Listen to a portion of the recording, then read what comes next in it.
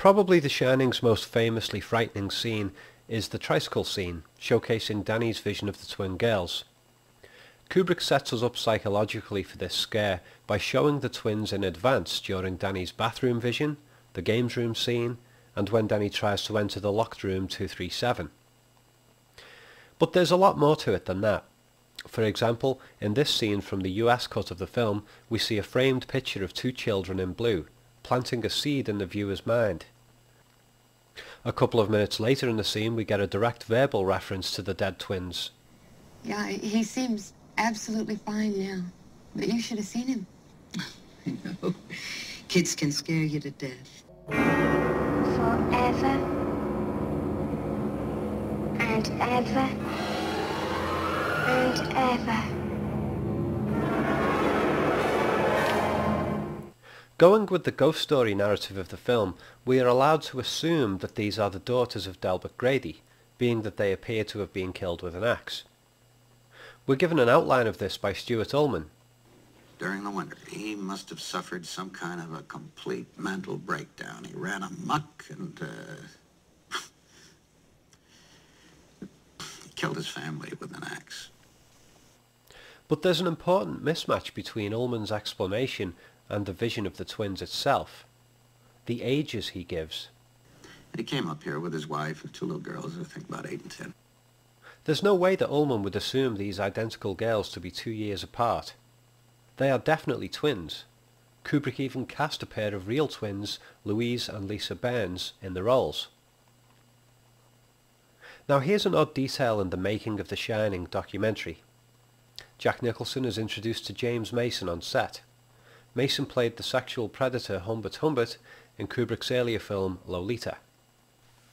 Kubrick, who had been informed that James Mason was in England at the time of shooting, invited Mason and his guests on set while Kubrick's daughter filmed the proceedings.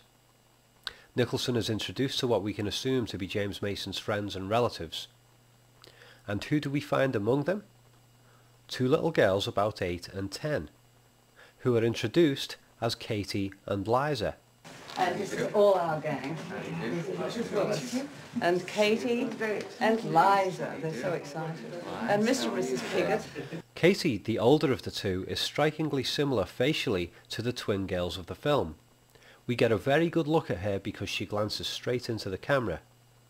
Her younger sister Liza doesn't look anything like the twins, however her sky blue dress is almost identical. How can this be? Was this whole making of scene scripted, with actors stepping in to symbolically play out roles relating to the subliminal narrative of The Shining? Probably not. A much more believable theory is that this visit to The Shining set by Mason and friends occurred before any of the twin girl scenes were shot. And incidentally, the tricycle encounter with the twins was not in the novel. Kubrick most likely observed these two little girls about 8 and 10, and then based the twin girls' costumes and appearance upon Katie's face and hair and Liza's dress. If this was the case, then it's likely that James Mason was being cast, against his knowledge, as Delbert Grady. Another aspect of the twin scene that's quite interesting is that rather than the girls being two people, there are several visual hints that they are just one person. As well as wearing the same clothes, they speak in a single unified voice and are seen in carefully aligned symmetrical shots, as if the screen is vertically mirrored down the centre. Even their blood-stained corpses are mirrored. One twin is face down and the other is face up, with their heads and feet on opposite sides of the screen and the limbs arranged identically. It's as if during the process of being murdered, their torsos have been spun along the centre axis of the screen. The set design isn't precisely mirrored along the centre axis because there's a connecting hallway to the left, but directly to the right of the hallway is a door with an exit sign above. A little later in this video, this exit sign will become thematically important. Kubrick also communicates the mirror symbology of the twins by associating them with other symmetrical compositions through simple editing. Shots of the twins are flashed on screen next to the shots of the twin elevators and room 237 twin doors. The rest of the doors in these surrounding halls are single doors. The doors are also polished and reflective, like mirrors. When Danny turns the locked handle, he is facing the polished double surface, and so is facing his own reflection, and from our point of view, he appears to be holding hands for a moment with his own reflection. It's at this point that we cut to a shot of the twins, his own double reflection. He also saw the twins in his first shining vision while looking into a mirror. So on one level the twins seem to represent Danny himself, perhaps accompanied by his imaginary friend Tony. Rather than seeing the past, he is anticipating his own potential murder by his father. Another supporting detail is that in all three tricycle scenes he wears red and sky blue clothing, just as the dead twins wear light blue dresses and are smeared in red blood. And then there's the blue seat of the tricycle, which against Danny's back gives him the appearance of wearing a blue dress. The twins also appear to represent Danny's anticipation of his own mother being murdered. They have jet black hair like Wendy, and they wear blue dresses. Wendy wears a blue dress at the start of the film with red stockings and sleeves, which gives her the symbolic appearance of an axe-murdered twin. When wandering the maze with Danny holding her hand, she is again wearing red and blue. As Danny steps into the open doorway of room 237, he is approaching a set of angled mirrors that are about to show him a double reflection of himself. But he also shouts into the mirrors, Mom, are you in there? possibly a double meaning, as in asking if she is in the mirror as Danny's twin. The slightly ajar doors and mirrors of the room 237 entrance were also paralleled when Danny encountered the twins. A large cupboard right screen had its doors slightly ajar. There are many other scenes that reveal the mysterious twins as symbolising Danny and Wendy in the future rather than Grady's daughters in the past. He and his mother hold hands like the twins as Halloran walks them through the kitchen. While exploring the maze, they again hold hands, a simple parallel of the twins walking in and out of the games room, trying to find their way out of the overlook. Danny also sits mirroring Mr. Halloran in their private conversation, and the two of them held hands when walking off to get ice cream. Immediately after Danny sees the twins in the games room, we cut to a shot of Ullman, Jack and Wendy in the hallway near the Torrance apartment. Its background wallpaper is the same as that when we see the dead twins. And the next time we see Danny, he is walking about holding hands with Ullman's secretary, Susie. The games room is another multifaceted twins scene. The twins turn their heads in mirrored fashion and smirk at each other.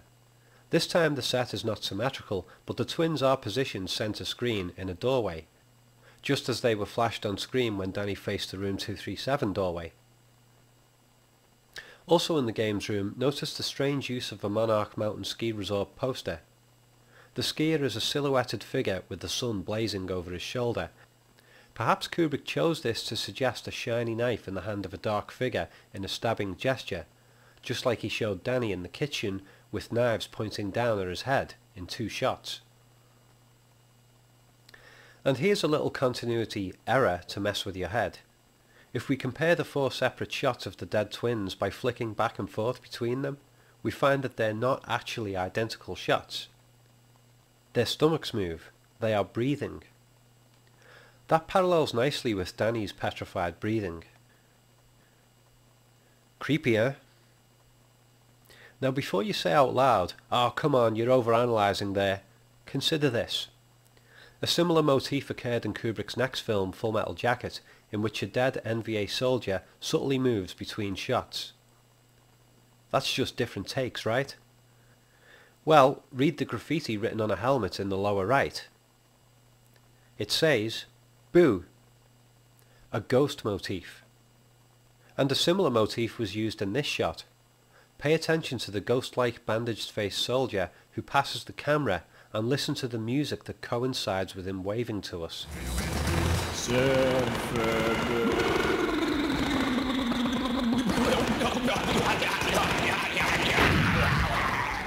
Back to the twins, another noteworthy detail is that the location of the dead twins' hall is very close to the Torrance apartment.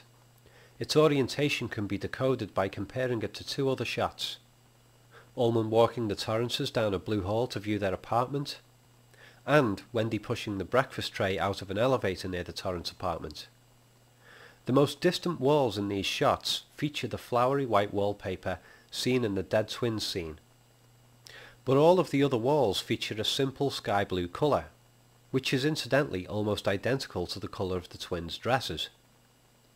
The L shape of the hallway that wraps around this location is where Danny's tricycle encounter with the twins occurred. Confirmation of this hallway arrangement can be seen left screen in the shot of the dead twins. The wallpaper in the hall from which the chair was toppled is sky blue, like the wallpaper outside the Torrance apartment. And in the wider shots of the twins we see an exit sign directly above a door on the right wall. This same sign is visible in the background as Wendy wheels the breakfast tray out of the elevator. Danny is riding in anti-clockwise circles outside the Torrance apartment, hence he will be playing with twins forever and ever as he cycles around this unending hallway. The camera shot steadily moving closer to the twins could also be suggesting the continuous movement of Danny's tricycle, forever stuck in a loop and unable to escape the horrifying vision. This looped hallway motif may even explain why Kubrick used a wallpaper design that shows flowers arranged to look slightly like question marks. Is he teasing us to pay attention to the layout of the halls? At the end of the film, Danny almost loops back upon his own tracks in the maze, but breaks the pattern by turning right. If he hadn't done this, he would have encountered his crazy father and been slaughtered. The same is true of the dead twins' vision. In order to escape the endless left-turning loop of abuse, Danny must change directions and exit to his right.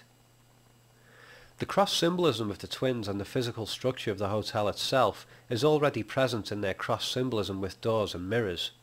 But note also that the sky blue halls outside the Torrance apartment and the frilly flower pattern of these halls seems to match their dresses. The doors are also flesh-coloured, which is interesting in that Jack chops his way through two of them, the second one filmed with Wendy in her blue robe from an angle that appears as if she is being hit by the axe. And the walls of the twin hall are smeared with blood like the twins themselves. It's as if the hotel is alive. And paralleling this motif, many poster design sketches at the Kubrick archives show structural elements of the hotel designed to look like faces and hands.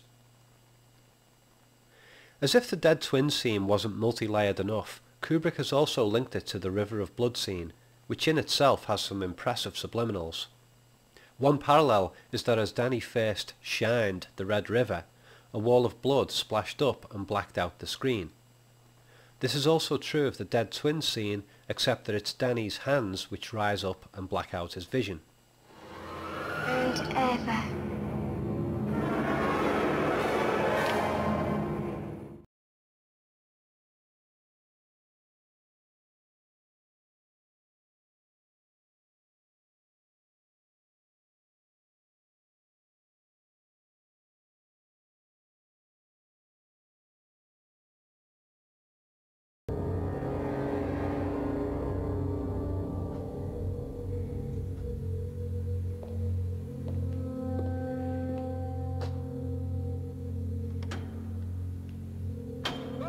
Still gives us plenty of time to go over everything first. Bye, Mr. Ullman. Bye.